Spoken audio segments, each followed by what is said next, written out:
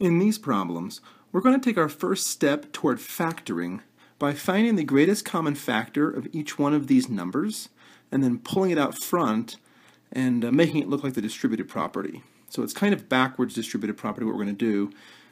Again, like I said, is our first steps toward factoring. So the 36 and 8, we're going to find the greatest common factor. And I see I can pull 4 out of both of those numbers. And when I do, 36 divided by 4 is 9. 8 divided by 4 is 2. So we have 9 and 2. So 4 is my GCF. So I'm going to write that out front here. So I'm going to make it look like the distributive property. Like 4 is out front. So what numbers go in here? Well, my 36 divided by 4 was my 9 that I had right here, plus my 8 divided by 4, which is my 2, which I had here. So we're going to rewrite these addition problems by finding the greatest common factor of the two add-ins. We're going to pull it out front, and then we're going to divide it out of each one of these terms. So again, backwards distributive property. This is the first look at factoring, which is going to come back and be a big part of algebra. In the next example, I have 22 plus 55. So I'm going to go ahead and put these numbers side by side and find the greatest common factor. It looks like 11 will divide nicely out of both of those numbers. So 22 divided by 11 is 2. 55 divided by 11 is 5. And 2 and 5 don't have any common factors, so I'm done.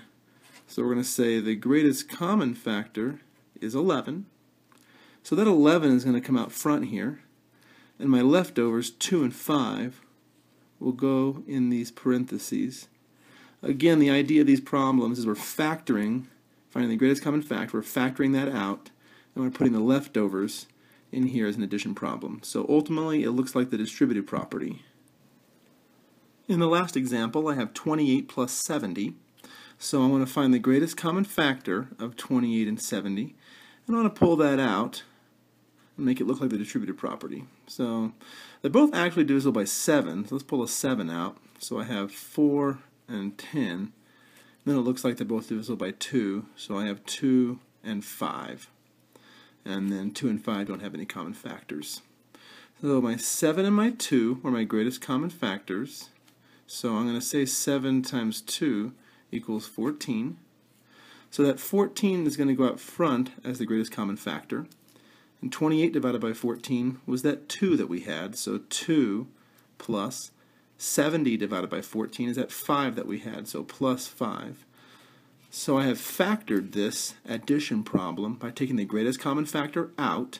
And I'm left with 2 plus 5 in the inside. So 14 times the quantity, 2 plus 5. And that looks like my distributive property. So these problems are very much focused on finding the greatest common factor of these two numbers, which later on in algebra will be two terms, and then you're going to pull it out and factor using the greatest common factor.